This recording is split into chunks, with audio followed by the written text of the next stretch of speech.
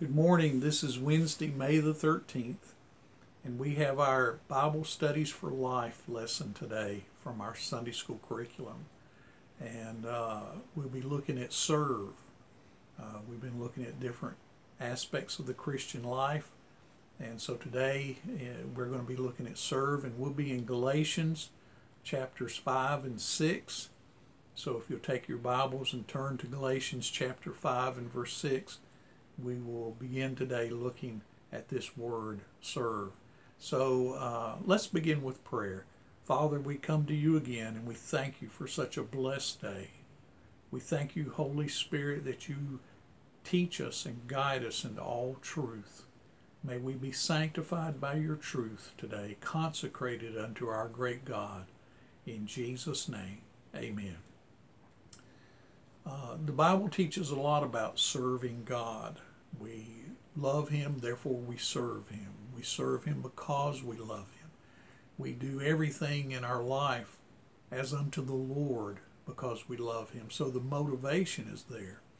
So in Galatians chapter 5, we're going to look at verses 13, 14, and 15 to start with. And in here we see the motivation for our service. It says in verse 13, "For you were called to freedom, brothers. Only do not use your freedom as an opportunity for the flesh, but through love serve one another." And here's our motivation for doing everything as a believer in Jesus Christ, is our love for our great God and our love for other people that he loves. It says in verse 14, "For the whole law is fulfilled in one word. You shall love your neighbor as yourself." You want to obey God, you want to fulfill all that God has asked of you, then love your neighbor as yourself. Do good to your neighbor.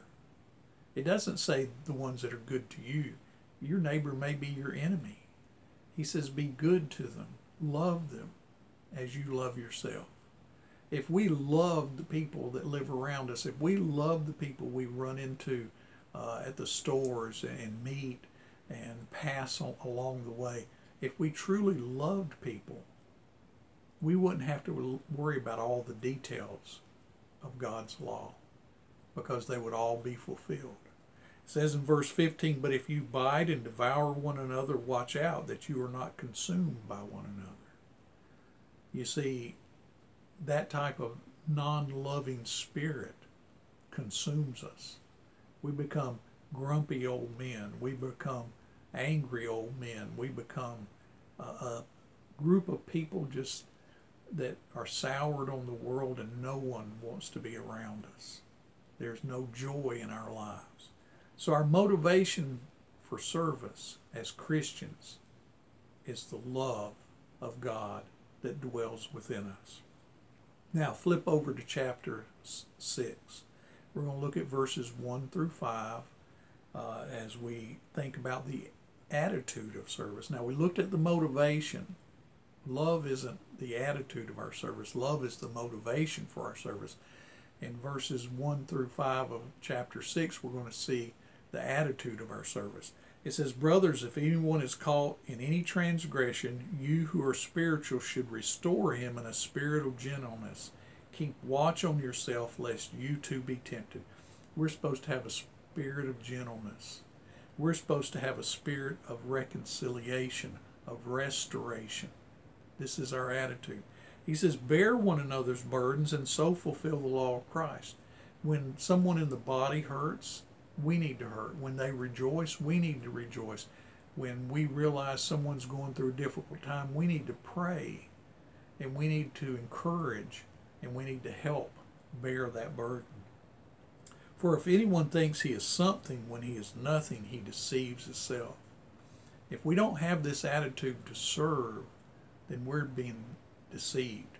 We're deceiving ourselves into believing that we're someone that we're really not. We're actually faking it, hoping that we'll make it. Verse 4, "But let each one test his own work, and then his reason to boast will be in himself alone and not in his neighbor." We are to look, as Jesus said, take the log out of your eye before you start looking at the little speck in someone else's eye. Look at your own life. Evaluate it. Test it. Make sure you are who you say you are. Don't just say you're a Christian and stick a bumper sticker on your car. But search your heart and make sure your attitude is pure and holy and just.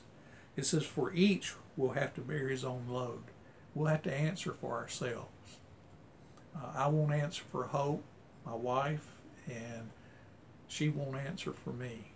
We will answer for ourselves. So our motivation is love for God and love for others. And our attitude is to care for one another, to bear one another's burdens, to restore each other, and to uplift and encourage each other. This is the attitude of our service. Look down to verse 10. The scope of our service. We've talked about the motivation, we've talked about our attitude, now the scope of our service. How wide or how narrow is our service? In verse 10 says, so then, as we have opportunity, let us do good to everyone, and especially to those who are of the household of faith. We're supposed to do good. We're supposed to serve. We're supposed to love. We're supposed to care for everyone. Every person we see. Our enemies, yes. Those who do good to us, yes. Our family members, yes. Our neighbors up and down the street, yes. Do good to everyone. The scope is worldwide. Wherever we find ourselves, we need to be motivated by love, to have a pure attitude of service to others. It may be at the grocery store. It may be at the gas station, at the bank. It may be at Walmart or Target. It may be walking through the neighborhood, on vacation or trip. We need to serve as Jesus served us. Heavenly Father, may we truly, truly be servants of our great God.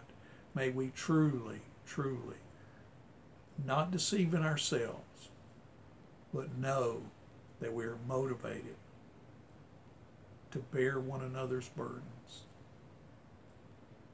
And it doesn't matter who they are. In Jesus' name, amen. Be blessed today as you serve Jesus, who loved you and gave his life for you.